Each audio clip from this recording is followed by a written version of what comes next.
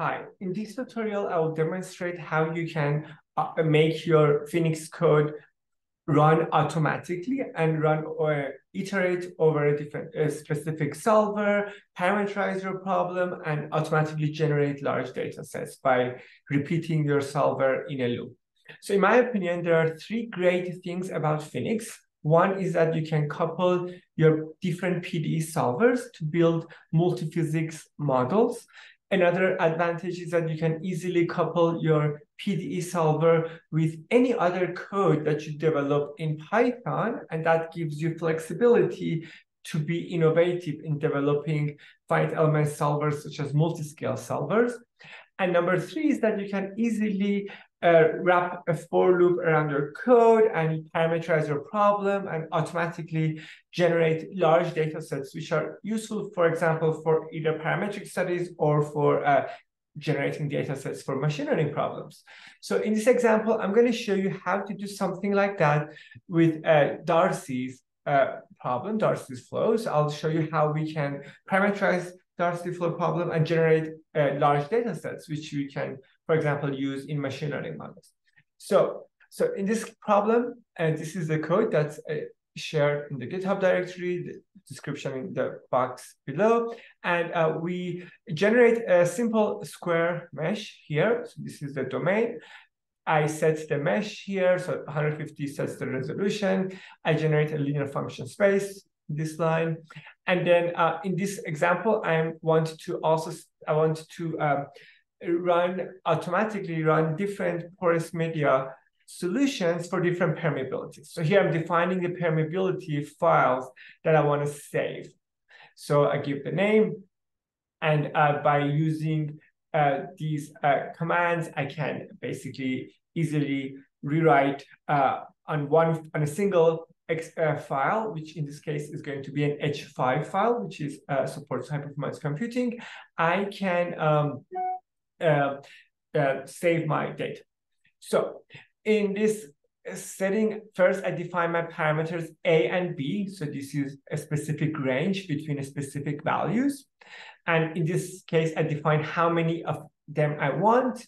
And here, specifically, I'm parameterizing the permeability. So at first, for me, just to see my input data, permeability, I generate the permeability field that I like, and I save it. So here, in this case, I'm using the expression command to define my permeability, and parameters A and B could be varied. So you can see I'm changing A and B using these arrays that I define here, and looping around them to generate different permeabilities. And then I project each permeability, which is defined as an analytical expression, into my function space V, which contains my mesh.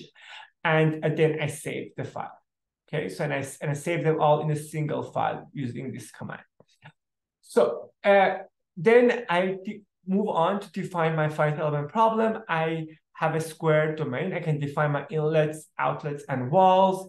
In this case, I'm defining my elements here. This is a vector element for velocity. And I have also a scalar element space for my pressure. So I'm using second order shape functions for velocity, first order for pressure. So this gives me a P2, P1 element. And then you can see in this case, we have mixed elements. We have a mixed function space, and I can, combine them into a function space W like this. And then I define my test functions, which are split between V, the test function corresponding to velocity, and Q corresponding to pressure. And I have same thing for a trial function. Okay, then I can define my boundary conditions. For my Dirichlet boundary conditions, on the walls, I define free slip. So here I'm telling it that the y component of velocity is 0. So that's no penetration condition.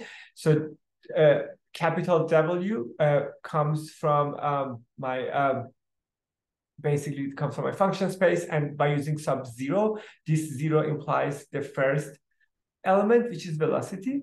And 1 corresponds to the first component of velocity, which is one component corresponds to the second component of velocity. It starts with 0 and then goes to 1. So 1 is a y component of velocity.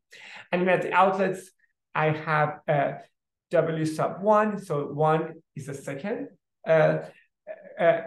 member of my function space. That's pressure.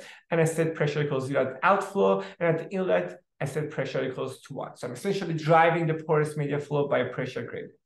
So then I can combine all these boundary conditions into BC because they're all my Dirichlet boundary conditions. Then I move on to define my weak form. So here's the weak form that I have. So the equation that I'm solving is Darcy equation. I have divergence-free condition, and I also have velocity plus K permeability over mu viscosity times gradient of pressure equals to 0. So if you write this in vectorial form, V plus grad P equals 0, and you multiply both sides by your test functions, you can derive the weak form as this. And you also have the divergence-free condition, which you can add using the weight function, weight or test function for pressure, which is Q. And on the right-hand side, I have a source term, which in this case is set to 0. Okay. Then what I do is that I'm defining XDMF files that I want to save my output. This is basically, it essentially gets saved as an H5 file. And I define that for velocity and pressure. Then I define my linear variational problem. F1 is the left-hand side of my weak form. F2 is the right-hand side. And I'm writing the solution to W SOL. And then I'm also defining my Dirichlet boundary conditions, which are the BCs that are here. And then I can define the linear solver that I want.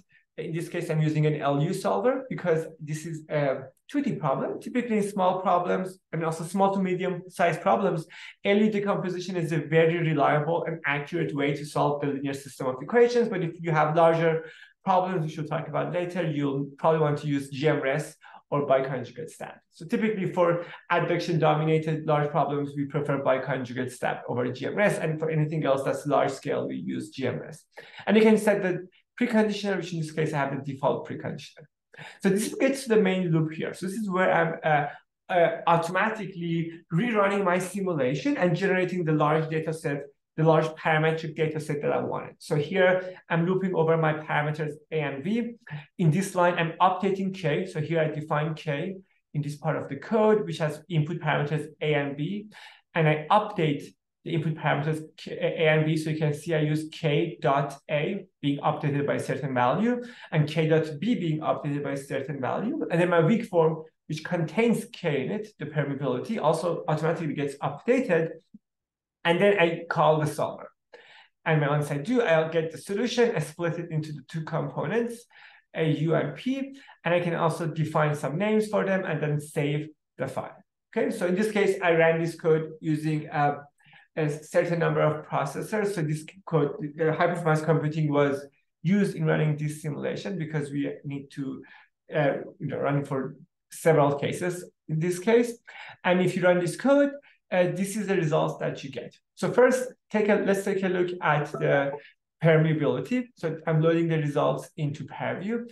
So you can see that I have 225, so going from 0 index to 224. These are all the data that I generated, and I can play it in ParaView or go to certain time steps. So these are the permeability field that I generate.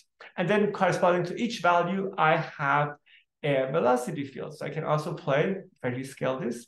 So this is the velocity magnitude. I'm showing the velocity magnitude, so you can see the velocity magnitude that I get from these simulations. So this is great. We have, easily taken a certain problem, a weak form for Darcy's equation in this case, and very simply, we wrapped it around a for loop. We parameterized the problem. We defined the sets of parameters we were interested in this case, A and B, the certain range in values. And by updating them, we update the weak form, run the solver again, save the data for every iteration.